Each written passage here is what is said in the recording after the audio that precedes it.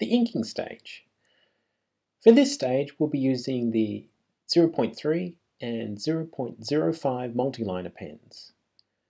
The cheap photocopy paper that I'm using is thin enough to allow us to trace the pencil artwork in pen onto a new sheet of paper. However, using a light box for tracing the pencil art allows you to pick up more detail. But if you don't have access to a light box, simply use a window or a glass table if you can. You just need a flat surface transparent enough to allow light to shine through so you can trace your pencil lines. Transferring our inks to another sheet of paper eliminates the need to erase our pencil lines, as we'll be using Copic markers over this design, so we need to be careful not to use them over graphite or lead pencil. The graphite will lift off the page as the marker nib passes over it and will start to stick to the marker nib and clog it up. Over time, the marker nib won't work efficiently and you'll have to replace the nib. So to avoid that happening, I'm going to trace my ink lines onto a separate piece of paper. We're working with relatively cheap paper here, so rather than ink my existing pencil drawing, I'll just use a separate sheet of paper. It also means that if we mess something up, the original sketch is still in one piece. So for the inking, I'm using the Copic Multiliner 0.05, where I want the really fine details, and the 0.3 for larger areas.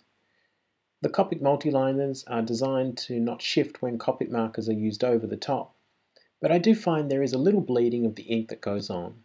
So to reduce that, I'm just using the finer point for many of the lines. The colouring stage. For this stage, I've settled on a few colours that I feel best represent the colour palette for the piece. Each marker is indicated with a number and name on the side and ends of the pen's caps. Here's a tip. Something I really want you to know if you have Copic markers is don't throw your markers away. I can't stress this enough. Many people throw away their Copic markers when they run out of ink or the nibs wear out. All the parts are easy to replace and all Copic markers are refillable. But look after your markers and you won't have to do much maintenance. So the following markers that I'll be using for this piece are the BV31, V12, E13, N3, N4, N6, B23, R43 and the black 100. Also E15, a bottle of the Copic Various Colourless blender. And for finishing touches, I'll use the following polychromos pencils from Faber-Castell: Cinnamon, Bistre, Manganese Violet, Warm Grey 3 and black. Additional materials are the plastic palette and some cotton wool or makeup removal pads will do the trick. Okay, next we'll start blocking in our colours. The blocking in stage. Work from the background to the foreground, blocking in larger areas of colour first. Don't worry too much about leaving areas white at this stage, as you can always go back in with a white ink or pencil to create highlights. So for my background, I've selected V12 Pale Lilac, which I think best suits the sunset that I want. Now the original Copic marker comes with two nibs, a fine tip and the broad.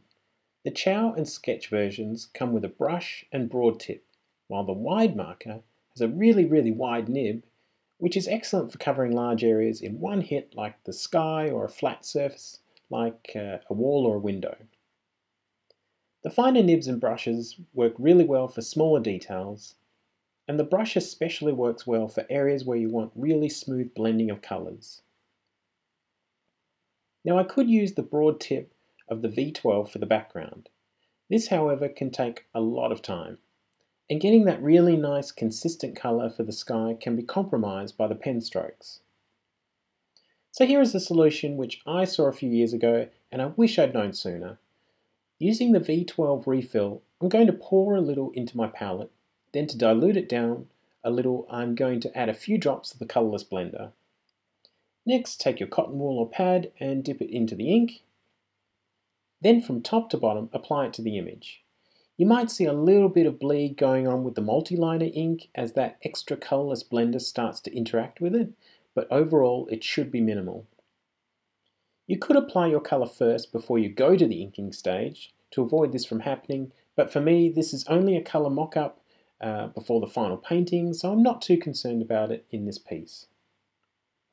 Once I've applied the V12 and I think I've got some nice coverage, I'm going to add a little of the BV31 Pale Lavender from the refill into the same palette, then apply a little to the upper part of the picture to give the sky this really nice natural gradient of colour.